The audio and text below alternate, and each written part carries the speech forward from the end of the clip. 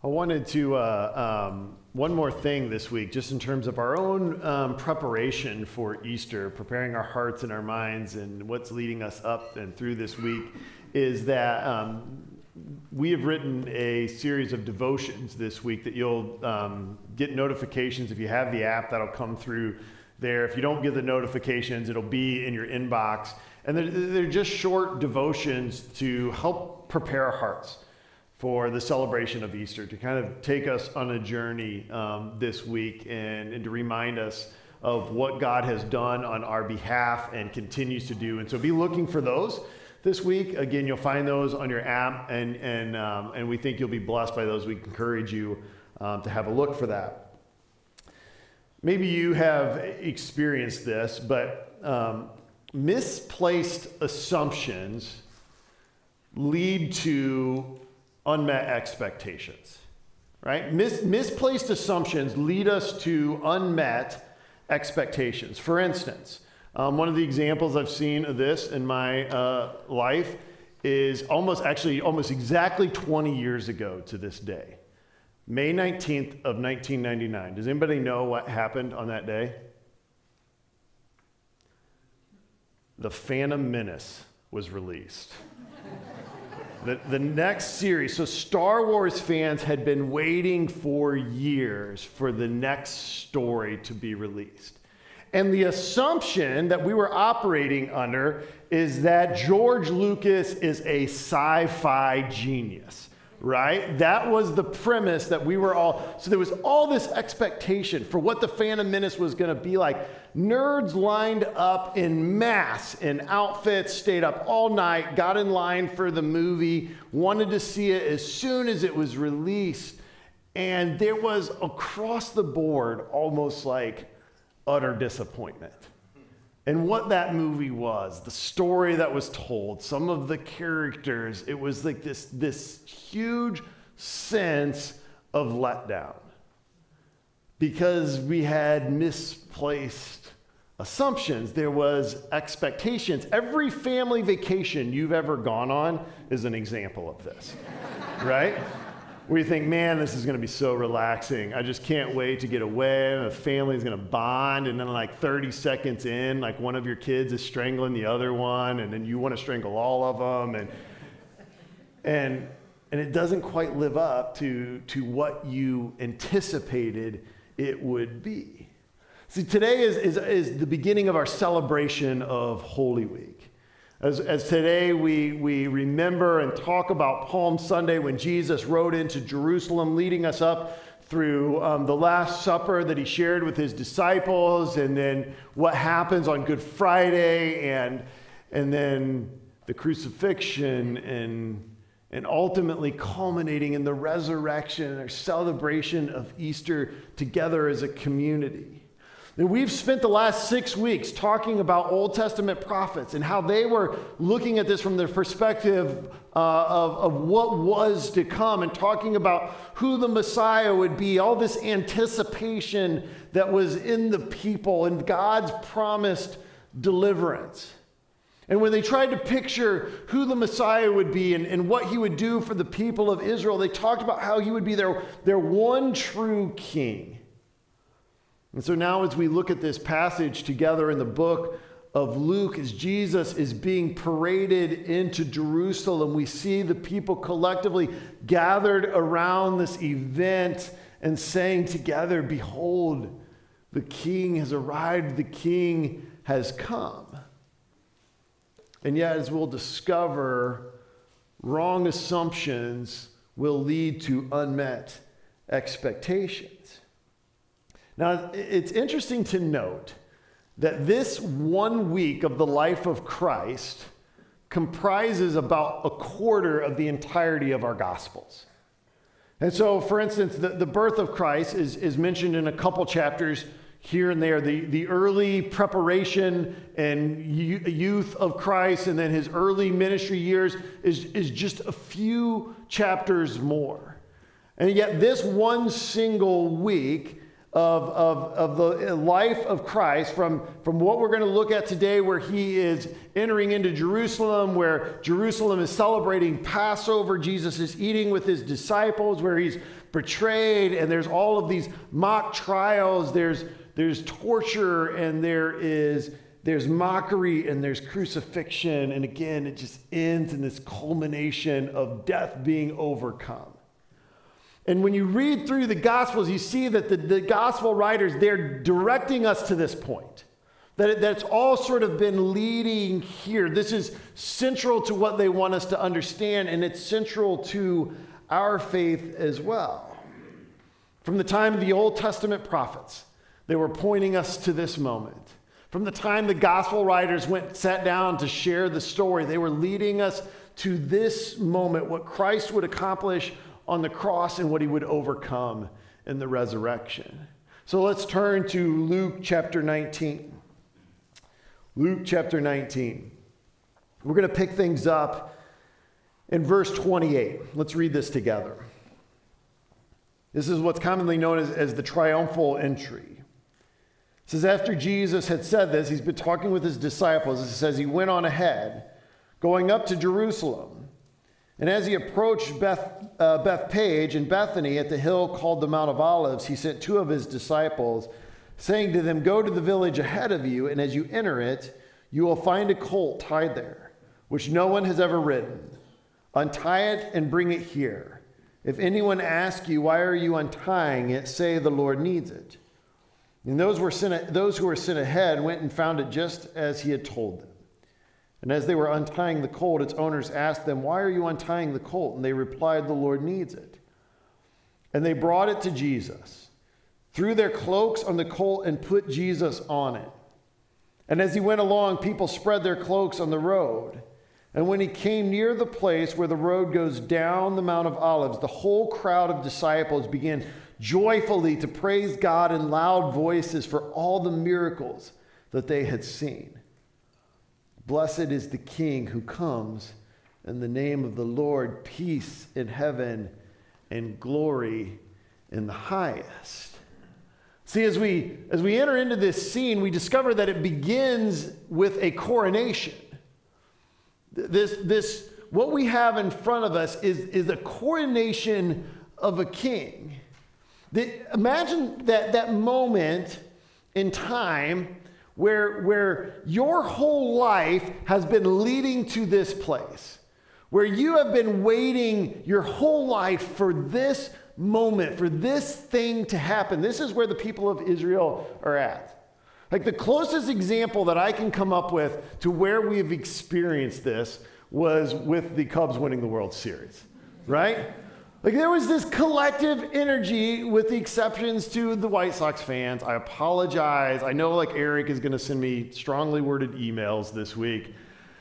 But there was this collective energy as all of this was happening. And if you watch, I am a Cubs fan, but I'm a late bloomer Cubs fan. I didn't, until I went to Moody and lived in Chicago, it really started to take an interest in the Cubs. Those of you who are Cubs fans from the day you were born, this moment was so big for you. And if you remember watching the parades in downtown Chicago, like, there's been, I don't know if it's true or not, but statistics that talk about this being one of the top 10 largest gatherings of human beings in the world. Like, this is the moment all of Chicago has waited for generations, for life. And it begins to help us understand what is unfolding here in Luke chapter 19. As this coronation begins to take place, if you can imagine yourself being in this moment where you're living in occupied Rome, but you know from your family, from your tradition, what the prophets had promised. And now there's all this buzz and there's this energy in the city. There's this collective sense together that this moment, these things that are happening, this is what we've been waiting for our whole lives. This is the moment. Now, there's a couple things I want to point out here that I think help inform the sense of what takes place here. One is that when Jesus is preparing his disciples for this moment, He speaks to them in no uncertain terms. Like he attempts to establish their expectations correctly. If you turn over to Luke chapter 18, in verse 31, Jesus is speaking with his disciples, and he tells them this. He says that Jesus took the 12 aside, and he told them, "We're going up to Jerusalem, and everything that is written by the prophets about the Son of Man will be fulfilled. And he will be delivered over to the Gentiles, and they will mock him, insult him, and spit on him, and they will flog him and kill him. And on the third day, he will rise again." But then it says, "And the disciples did not understand any of this. Its meaning was hidden from them, and they did not know what he was talking about." So Jesus is telling his disciples, as we're heading into Jerusalem to fulfill everything that the prophets have told us about. When we read Isaiah chapter 53 together, when there's this picture of the suffering servant, and Jesus is saying, this is what we were told was going to happen is now happening. And so they ride into Jerusalem with this full awareness of what's supposed to take place, and yet they don't get it. In fact, it says in the text that it was hidden from them. See, the disciples here, they are growing in their understanding of who Jesus is. They're getting this fuller picture, and yet they remain naive to the implications of what it means for Jesus to be Israel's Messiah, what it means for him to be their long-awaited king. They continue to see Jesus at least partially through these lens of false assumptions, which I think begs the question, do we? Does our understanding of Jesus, is it informed by who he said he is and what he said he came to do? Or do we do similar things where he'll say in sometimes no uncertain terms, this is why I'm here and this is what I've come to do, and yet we can look the other way and say, well, but this image, this idea, this understanding of Jesus, I want to hold on to that. The second thing that takes place here that has fed into this moment in Luke 19 is, again, recorded just before this. Jesus is on his way into Jericho now. This is in verse 35. And it says, as Jesus approached Jericho, a blind man was sitting on the road begging. And when he heard the crowd going by, he asked what was happening, and they told him, Jesus of Nazareth is passing by. And he called out, Jesus, Son of David, have mercy on me. And those who led the way rebuked him and told him to be quiet, but he shouted all the more, Son of David, have mercy on me. Jesus stopped and ordered the man to be brought to him. And when he came near, Jesus asked him, what do you want me to do for you? Lord, I want to see, he replied. And Jesus said to him, receive your sight. Your faith has healed you. And immediately he received his sight and followed Jesus, praising God. And when all the people saw it, they also praised God. See, at first glance, it appears to be just another incident, right? Where Jesus sees somebody and they call out in the midst of their desperate need for him, and Jesus stops in his grace and mercy and heals them. And yet there is more to this story than immediately meets the eye, because this man calls out to Jesus in this very specific, very significant way. He says, Jesus, Son of David. Now, for most of us, we can read right past that. But when that man said that in that moment, that would have not gone unnoticed by anyone standing there. Because the phrase Son of David is a specific messianic kingly title. In this moment here, this is the first time ever that Jesus has publicly allowed this title to be applied to him. You can see the response by some of Jesus' followers. They're trying to, hey, let's not do anything crazy here. But Jesus receives it. Jesus allows in this moment to be referred to as the Son of David. It's not just a kingly title. It is the title that the Jews knew referred to the one who would be the ultimate king. And Jesus is taking it on. For the first time in his ministry, Jesus is allowing himself to be identified as the ultimate king. To say that this moment is significant is a drastic understatement. There's no going back at this point.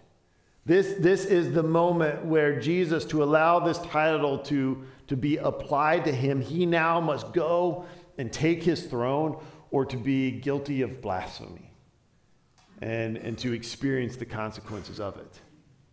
And as you can imagine, they're living in occupied Rome. Roman rulers and authorities aren't big fans of somebody marching in and claiming the title of the ultimate king.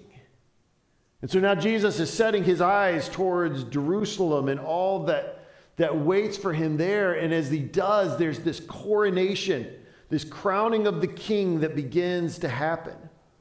Jesus instructs his disciples to go and to get a colt, and they place him on the colt, and he's ushered into Jerusalem. Again, in the Hebrew mind, you're just picturing Solomon when David is declaring that Solomon will be the one to replace him as king, and he sets him on the colt of a donkey, and he parades him into Jerusalem, and it's happening all again.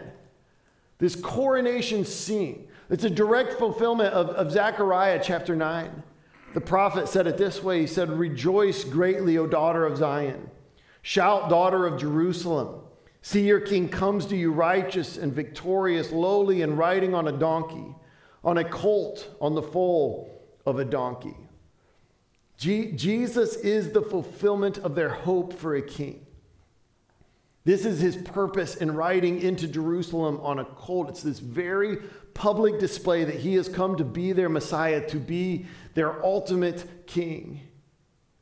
But as we will soon see, there are assumptions about what that means, what it looks like, what it will require of him to be their king. They're misguided. They're misunderstood. And when those expectations go unmet, shouts of Hosanna and shouts of rejoice will quickly turn to shouts of crucify him. This coronation scene is shouts of rejoicing and Hosanna. But even here in the midst of this, there's also this moment of rejection, of a rejection. I don't know if you've ever experienced one of those moments when you're looking for something and you walk in and you just cannot see it, but it's right in front of you. Does that ever happen to you? Like, it seems to be happening to me with growing frequency. But I can remember as a kid, the Christmas morning that I received my red Schwinn 10-speed bike. Like, this is like a whole new level of freedom for me, right? I was about 10 years old. And so because a big 10-speed bike is hard to wrap, my parents had set it in kind of the front room of our house and put a big bow on it. And we were opening presents in a different room. And so my dad was kind of setting me up to go discover the bike. And my younger brother was opening one of his presents, and it needed batteries. And so he said, hey, Sterling, why don't you go look for batteries in the front row? And so I was like, okay, and he's knowing that I'm going to go in there and see my bike. And I walk in there, and like a couple of minutes later, I come back and I said, I don't see any batteries, Dad. He goes, why don't you go look again? It was sitting in the middle of the room with a bow on it.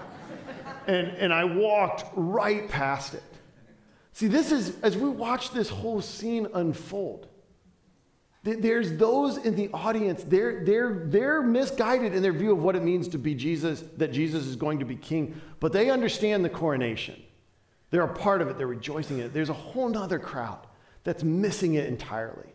If you look back in Luke 19, picking it up back in verse 38 again, the crowds are shouting, "Blessed is the King who comes in the name of the Lord.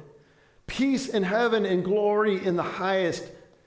And then verse 39, but some of the Pharisees in the crowd said to Jesus, "Teacher, rebuke your disciples." "I tell you," he replied, "if they keep quiet, the stones will cry out." You can cut the tension with a knife in what's taking place here. The disciples have been urging Jesus to go and claim his rightful title. They've been waiting for this moment. They've been seeing it come. But on the other hand, the Pharisees are absolutely enraged. They are now more committed than ever to shutting Jesus and his followers down for what they perceive to be a fraud. See, what's interesting again in this is that both of them are operating from this false sense, these misguided assumptions about Jesus and ultimately about themselves as well. For the disciples, the followers of Jesus, this, as we said, this is the moment that they have been waiting for. And again, if you can imagine the scene with Passover in Jerusalem, people have come from everywhere. They've gathered in this city. There's this messianic buzz as the word about Jesus of Nazareth has gone out. There's a stir. People have gathered together to celebrate this moment. And then there's this response by Israel's spiritual leaders. They react very differently. In fact, they're outraged that all of this is being allowed to take place. That this brazen claim of power and authority as Israel's rightful king is happening in front of them. Because in their mind, this is not how this is supposed to happen. In their mind, this isn't what this looked like. They had the same anticipation. They lived with the same sense of expectation, but it wasn't going to look like this. When Messiah comes, he would operate through the proper channels. That they would be in these important meetings, that they as Israel's spiritual leaders, that they would have a seat at the table. That their power and their authority as Pharisees would grow when Messiah comes, not be diminished. That they would be the ones leading this parade into Jerusalem, not a bunch of fishermen and tax collectors. In their minds, Jesus can't be the son of David. He can't be the ultimate king because he didn't need them in order to make it happen. So they shout out, stop this charade. Rebuke your disciples, Jesus. But Jesus won't do it. He will not, because what's taking place here in the moment, the truth that is being proclaimed is so vital and so powerful that he says if the crowds, if they failed to recognize this moment, he says then creation itself would rise up to do so. And essentially Jesus is saying to the Pharisees that, look, inanimate creation understands and knows more about what's happening right here and right now than you do as Israel's spiritual leaders. The rocks know more. So if you fail to stand up and to recognize him as such, then creation itself will do it. Again, I want to pause here for a moment. Because I think what's happening in these verses, in these surrounding crowds, is they begin to realize that they have all these expectations of Jesus, and yet as the week unfolds, their understanding of what that would look like and what that would mean for them begins to be in conflict with those assumptions. Those expectations go unmet. And I think it reveals different ways that we approach Jesus. That where sometimes we approach Jesus as a fan. Where when we see him acting in ways that align with our understanding, our assumptions about who he is and what he came to do, then we're there in that moment and we're celebrating and we're praising and we're proclaiming and it's happening, it's all real. But as soon as those expectations go unmet, the approach to Jesus turns quickly. And what was once worship and praise becomes something altogether different. See, there's something distinctive about the difference between being a fan of Jesus and being a follower of Jesus. See, to be a follower of Jesus, he decides the path. He knows what he's entering into in Jerusalem. Even when it looks nothing like what we've imagined, even when it looks nothing like this is how this should go. We respond to him in worship not because he's meeting our expectations or he's operating according to our terms, but because he is our king. Because we follow him because of who he is. So I was reading through this and recognizing both within our culture, but I think more poignantly within the context of my own heart, the way sometimes I look at Jesus and I respond to him more as a fan than I do as a follower. And the result of that is devastating. As this passage continues, we discover that Jesus responds to everything that he sees unfolding around him with a deep grief. A deep grief. This is back in Luke chapter 19. Picking it up now in verse 41. He says, as he approached Jerusalem and he saw the city, he wept over it. And he said, if you, even you, had only known on this day what would bring you peace, but now it is hidden from your eyes. The days will come when your enemies will build an embankment against you and encircle you and hem you in on every side. And they will dash you to the ground and your children within your walls. And they will not leave one stone on another because you did not recognize the time of God's coming to you. Jesus paints this ominous picture of what's in front of them because they're missing it. And he responds to all of it with this deep grief. I've experienced as a youth pastor, I've experienced it just as a friend. When you're watching somebody make decisions that you know are devastating, that you know the consequences that lay in front of them, and you might have conversations with them. Some of our high school, middle school students, maybe you guys have experienced this in real time, where you're watching a friend who's doing something that you know where this leads. You know the end result of it is not good. And there's this sense of almost mourning that wells up inside of you as a result of all this. And this is what Jesus is experiencing, but just on this level that is beyond anything we can comprehend. Notice the contrast in these verses. In the midst of all of this celebration, these shouts of rejoicing and praise, Jesus grieves. Why do the people rejoice when the Savior weeps? See, Jesus now is overlooking Jerusalem and he sees what they can't. Jesus knows that so many of these people whom he loves, who he is coming to rescue, that they're missing it. He knows that the peace that he is going to bring won't come by military force. It's not going to come by the strength of an army.